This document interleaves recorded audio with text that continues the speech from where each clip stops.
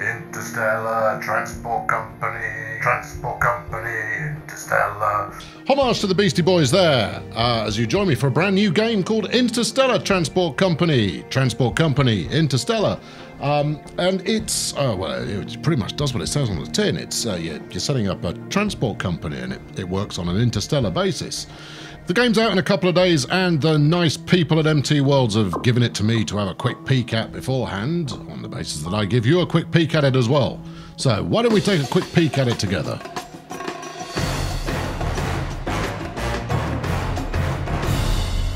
So first thing you're going to need to do when setting up is to choose your company's colour, and I've chosen orange quite obviously, and then the company name, and we are the Ultra Safe Space Flight.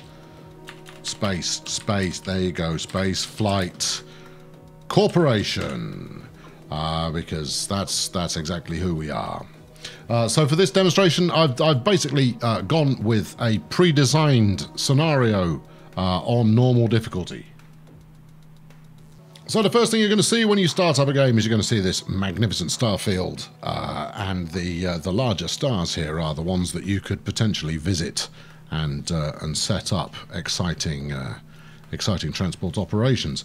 And when you kick off, you begin where humanity has not spread beyond the borders of the home solar system in the slightest. So we'll head in there to start with, and here it is. You recognize it. You are here. There we go. You're on Earth. Just in case you were unaware of that, where you were being. Yes. And you've got 4 AI competitors. Now, the game does have multiplayer, but that is not going to be enabled until the final game launch, or the early access launch, at least. I can't even remember if this is early access. Oh, bollocks, I probably ought to look that up. All right, I'll do that now. Yes, it is going to be an early access game, which is good because it's already in quite a stable condition. It's certainly playable, but a few more features, which is one of the best things you get out of early access, really, would certainly be welcome.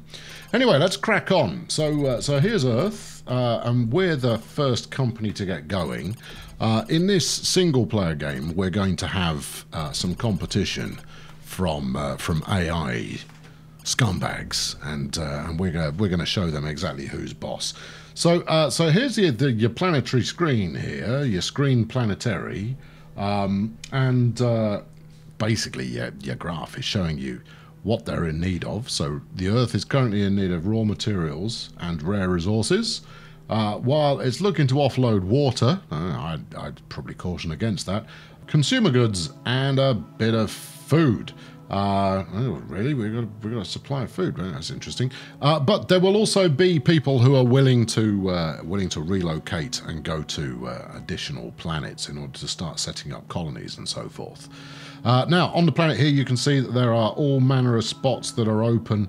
From what I've spotted so far, spotted, yeah, okay, that was an unintentional pun. There doesn't seem to be any difference between these individual locations, but you can then buy whatever it is you fancy, really. There's only a few choices right now, but the local office will help you gain reputation with the planet, which allows you to expand a little bit more. Then you've got the maintenance hangar, which will help keep your ships tickety-boo, and then taxi services, which help move freight and passengers to your spaceport a little bit quicker. Now, the spaceport itself is co-owned. One thing I should point out, if you're buying a machinery factory or a dilithium fuel refinery, you are supplying the entire planet. This is not something you use exclusively. So you might go like, oh yeah, I totally want to do a bit of dilithium refining. That's my jam. You are providing refined dilithium to everybody. So it will turn up in the general pool for everybody to use. You know, well, why would I do such an altruistic thing? If you think you can benefit from it, then that's probably why you would get on with that. Now, these chaps here, these are the potential spaceport gates, and you're going to need to rent one of those in order to lift off at all. And you'll need more if you decide to pile drive the number of ships you've got up into and out of orbit. So we will buy, well, we'll lease Gate 1. I mean, my cash is up here. Quite why it's telling me how many cents I've got is beyond me, but there we go. We work with decimal points. I can lease this gate for $30,772.19. Just round it up to the nearest dollar, man. I'll pay the extra, and then $1,538.60.9 a month, which is weirdly specific. Anyway, I want it. I'm having it. So you can see that's immediately filled out the graph, and that shows who owns what percentage of the spaceport graphs. And right now, that's me. So there's my little sliver. Right, now, the first route I'm going to set up is going to be from the Earth here to the Moon, because it's nice and close, isn't it? So I'm going to need a gate over here as well. And because I am number 1 and all others are number 2 or lower, we'll pick up Gate 1. Now, there's plenty of demand for water, and you'll recall that water was a thing that was in surplus over Earthside.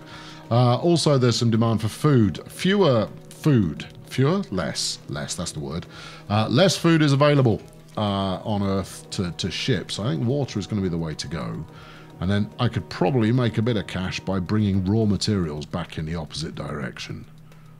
In fact, I know I can make some cash by bringing raw materials back in the opposite direction. So let's set that up. Now, the important thing to note when setting up a route is that you're just setting up a route, right? You don't need, you wouldn't need a separate goods and passenger route. Add another stop. There we go. Unless you needed to give it specific instructions. So here are the different goods types, or the different cargo types, including passengers, that you can select. And you can tell, you've got the standard, don't pick it up, do pick it up, wait until full, all of that kind of jam going on with each cargo type. But if you just want to load up and ship out as quickly as possible, you don't need to worry about any of that. You can just set the route up, and then you can ferry both passengers and goods on the same route quite happily. So now we're going to need a ship to stick on there. This is the Earth-Moon Direct. And I don't know what sort of waypoint it would consider beyond that. So we currently have no ship, so we're going to purchase one. Now, because we're not running very far, we don't need a ship that's particularly quick, but a whole bunch of cargo bays may do us a bit of a favour. So system speed is going to be my my speed within the system. Kind of speaks for itself there. 114,000 of your space bucks there to set one of those up. Now, the other options you've got here are these rockets. Now, rockets are ace. They're really cheap, but as it says very clearly, they're one-time use. So on occasion, you may get an offer for a deal, for a mission, to get extra bucks for flying cargo or passengers out to a particular location, and there's no reason for you to come back again afterwards. So you just strap them to a rocket and blast the suckers out to wherever it's going and reap the rewards, or at least that's the hope. So I think I'm going to splash out on a 919 here. The Doing 919. I think you can possibly see what they're doing there. And we will set our cargo capacity, as much as it pains me to do so, 50% liquid. And then the dry hopper, I think, carries me raw resources. Come on, tooltip. Come on, do it. I promise I'll stop moving the mouse. No. There's a tooltip. I've seen tooltips here before. Or is it a climate-controlled one? There were tooltips. Is it the dry hopper or dry climate controlled? Now, you can put refugees in dry climate controlled hoppers. I know. That seems wrong to me as well. Maybe it's over that one. Like that. Oh, it is. Look, it's doing it. It's but it's popped under. Okay, well, this is pre-release, and then it's early access. There you go, look. Right, so in there we can get consumer goods, rare resources, refugees. You know what? I'm going to have I'm going to have 5 of those, and then we'll have some of these as well, because there are some rare resources being produced on the moon, and I might as well take advantage of that. So once you've got your ship configured in the way that you want, and reconfiguring it is currently not something you can do once you've purchased it, we'll tell it to launch immediately, or rather after the 40 days have elapsed, and we'll set that on Earth Moon Direct. Order that ship. There we go. It's on order. Now that's all but wiped out my my resource capabilities, but I think we'll buy one more, and we'll go for a 909, which is a slightly smaller boat, but nonetheless valuable. And we'll split that between cheapy seats, business class seats, because I figure there's quite a few highfalutin business folk currently doing the jaunt between the Earth and the Moon, and therefore we'll get that going. So I'll place that order as well, and that really does clean me out for the moment. So we'll unpause, and then we'll rip the time forward at a fair rate. And as you can see, it really does tick along at a heck of a rate. Now, if we zoom out here, you'll see that the solar system is in fact rotating on its I was going to say axis, but that doesn't seem right. Okay, my 909's been delivered. We'll slow it back down, and we'll go see that doing its thing. Because for the most part, you're not going to need to zoom in. Obviously, it doesn't scale here. So this is ship 2. You know what? We'll give this a snazzy name, I think. There you go. Ship 1 is here, and we'll call that the Colonel's bulk freighter. The Colonel's. Which obviously I can spell. Colonel's bulk freighter. This is where we find out that this early access version of the game, and you can't spell freighter either, you nana. No, the apostrophe doesn't break the game. Excellent work. So yeah, this is also going to be tracking lifetime profit from that particular route. So my 909 arrived early, and it's already made a bit of cash, which is good. Ship 2 will be known as overpriced passenger service. Not that I can actually set the price I wish to charge. If were that I could, then I would certainly make it overpriced. But here we go. So you can see the ships in transit, but that's really only for reference purposes. They're certainly not to scale. I'm really not entirely sure who this dude is, I think he might have... It's police of some description, given it's flashing red and blue. But honestly, couldn't tell you. And I've done all the tutorials, me. I'm bang up to date on tutorials. So as we zoom in... whoops-a-daisy. As we zoom in on the Stargate, you will see... the spaceport, rather, not the Stargate. You will see ships going back and forth.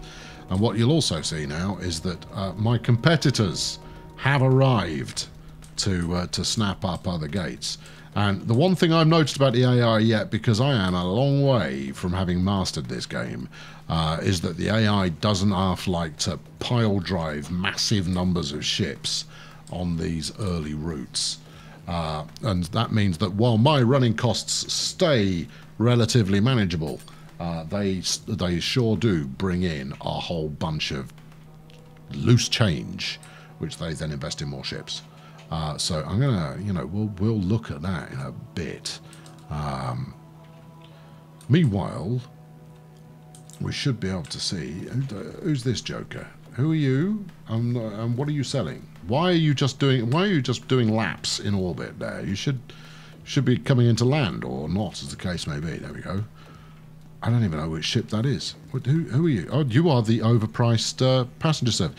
Oh, were you waiting for me freighter to leave? And therein is a quick lesson of why you might want more than one gate. I don't want one just now, however, because that's an expense I'd rather not have. And once I hit 119 grand, I might buy a second of the bulk freighters. Right, let's up the tempo a little bit. Because you'll see, every time a ship makes a landing, it tells you how much you've earned. 8,000, 5,000, 8,000. As you can see, this is a respectable amount of cash. The reds coming off there are maintenance costs, which you pay on a monthly basis, I believe. Go on, do a little bit more. Yeah, 5 grand. See, we're bringing in some cash. We haven't quite a subsidy. Here we go. Right, slow it down. We might want to snap this up. What was that? A subsidy of 15.67 a unit. It's being offered for machinery delivered to the moon, which is all well and good. However, the supply of machinery is currently not what one might hope. Machinery, there's 400 in stock. Yeah, I suppose I could. I mean, that's 10 trips worth. It's not being produced very quickly. Let's get one going. Purchase a new ship. Machine storage. Yeah, we'll get a 919 on this. Right, and we'll run this until it can be run no more. Launch immediately. Get it going. And we'll call this one the Machine Special. So we want to take advantage of that special offer while we can. Now, it's going to take a few days for the ship to turn up, but when it does, it's only going to make profit going in one direction, because it will be coming back empty. But the amount that it should make should be significant. Now, we'll receive a supplemental update here. Hold on. There's a subsidy of 39.65 that I completely ignored for food delivered to the moon. Oh, well, that's just terrific, that is. Should have capitalised on that one. But that's on top of the standard price that you get for delivering stuff anyway. That's my justification, and I'm sticking to it. Okay, so you might be going, oh, well, you know, that's terrific. You know, Earth to Moon space flight simulator with a capitalism kind of edge there. Looks tremendous. I'm going to buy Gate 9, and that way I'll be able to get my ships in and out a little faster. What else is there, I hear you cry? Well, I tell you, the next thing that we're going to want to look at is potentially visiting other planets. Now, if we look at Venus isn't such a hot bet, but I think Mars has already got a colony established. So over here on Mars, it does have a colony established. You've got 520,000 people currently living on Mars. And here's the spaceport. 2 gates available. No one's venturing out to Mars right now. But Mars does have very high demand for machinery, and it's supplying a bit of raw materials. It's really, there's not a lot of money to be made here. You can make quite a bit of change by bringing out passengers, because obviously they want colonists like you wouldn't believe. Hold on, what was that? A new starship, the Space Bus. The Space Bus has been released. Space Bus, nice and big, can haul a hell of a lot of stuff. It does exactly what you would expect, really. But yes, so Mars needs a bit more development before it gets anywhere. We can upgrade the spaceport, which will cost me 45 grand. It will add more gates, but only once the population builds up will it start to produce the level of goods, the level of services that actually make the planet interesting to visit. The AI I've seen in previous games will actually head out there quite quickly and capitalize. Now, in my first game, of which this is not, I went out here. Where are we? Yeah, I decided that I was all about settling new worlds and creating new civilizations. So I'd headed out to Europa, which is one of the moons of that there Jupiter, and I opted to settle that anew. Now, in order to do so, you have to subsidize a colony, which will cost you 350,000 smackaroos. It is not cheap. And then you will want to be bringing out colonists like nobody's business. And in order to do that, that's where your rockets come in.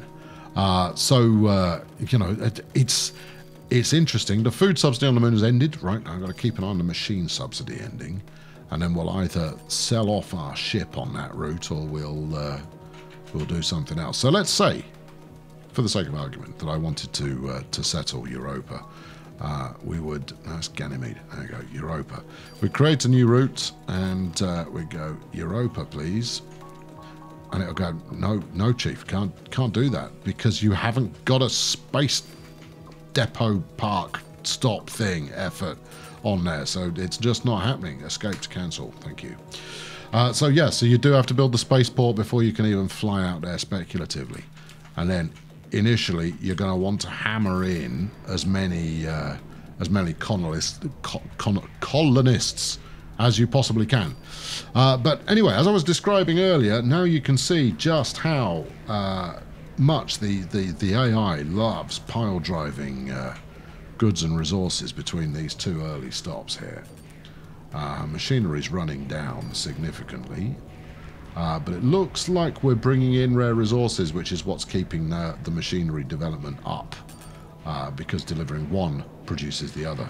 Raw materials is at a deficit, so the AI once again is bleeding the place dry. So you are going to need to look quite quickly into expanding out into other areas. Now, playing against the AI so far for me has not provided that much of a challenge. I mean, they've beaten me senseless, but it hasn't felt like a compelling challenge. But I imagine that playing with friends or playing online would achieve quite a bit. Let's have a look at the financial situation here. So I've got 350 grand in my back pocket. With a net worth of 470,000, so I've already upped the value of the company by a fair bit. I imagine that some graphs will be coming here in the fullness of time, and we can expand that out over a 1, 2, 5 year period, which is jolly nice. And I've spent 286 grand, so it's not like I haven't invested, speculated to accumulate. I've speculated quite a bit. And then as we look on the report side of things, we see the comparison between me and the other spacefaring miscreants. Now, at the moment, I am leading the way, in your face, spacefaring miscreants. But this dip that they all have going down here is where they have bought extra ships. And if things continue as they are doing right now, it will not be very long before they all overtake me. And next time around, we'll try and make sure that doesn't happen. So chuck us a like if you enjoyed this one. The game's out pretty soon. There's a link to the Steam store page in the description that you can go and follow at your leisure. Chuck a subscription if you want to catch the next episode in this one, and I'll be back very soon, and we'll see if we can hold our lead. I've been Colonel Failure. Thank you very much for watching. Cheerio.